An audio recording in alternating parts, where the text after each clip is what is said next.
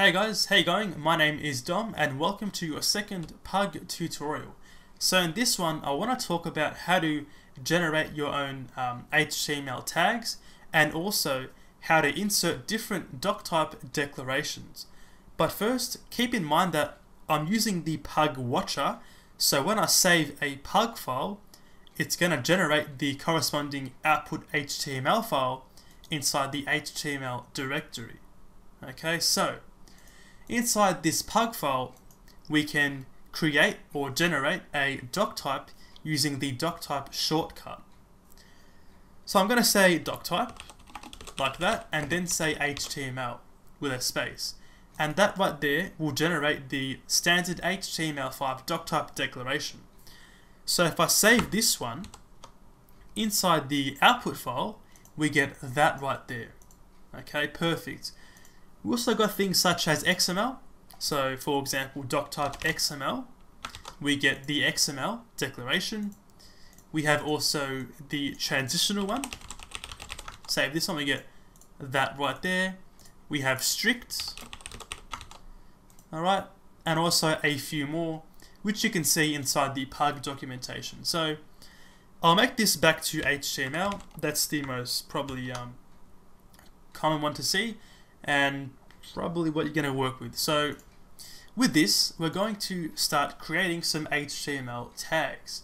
Now, in regular HTML, to make the HTML tag, you type out, alright, HTML opening and then HTML closing.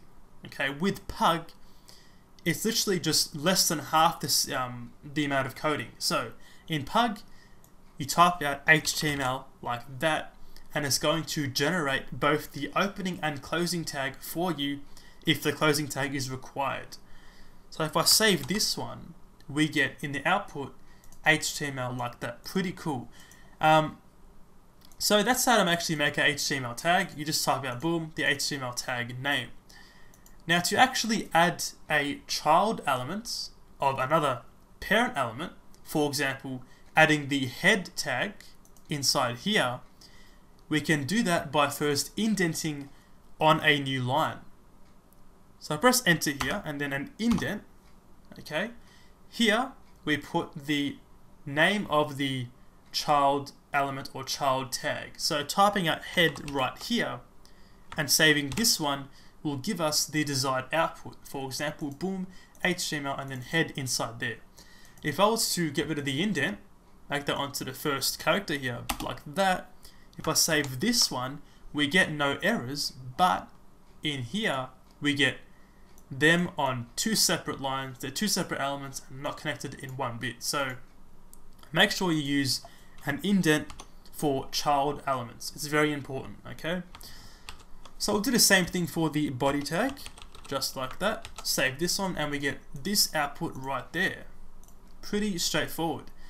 Now, in the body, I'm going to make a few tags, some H1s and some Ps and also some unordered lists, okay? So, inside here, I'm going to press enter and add a new indent for a child element.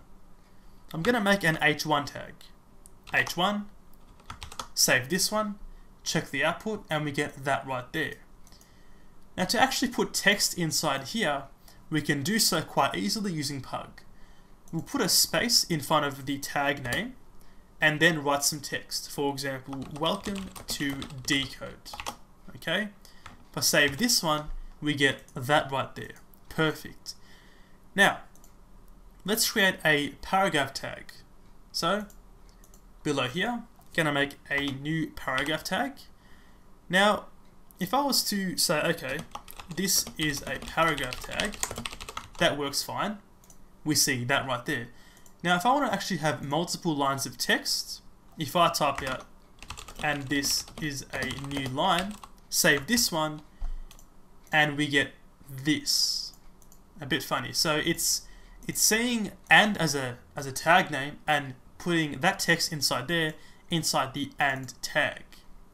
So to actually generate some multi-line text using Pug, you put a full stop after the element name or the tag name, like that, and then you drop your text onto the second line, indent it, and now you have your multi-line text. Okay, so now we have this right here. If I save this one, the output looks like this, which was our intention. Okay, so use that dot for multi-line and put it on the second line and also indent it. Okay, now you might commonly see unordered lists or lists in general on Pug examples or documentation. So to actually make a list, we can do so using the UL unordered list tag, and then put some child elements inside here. We'll say li for list item.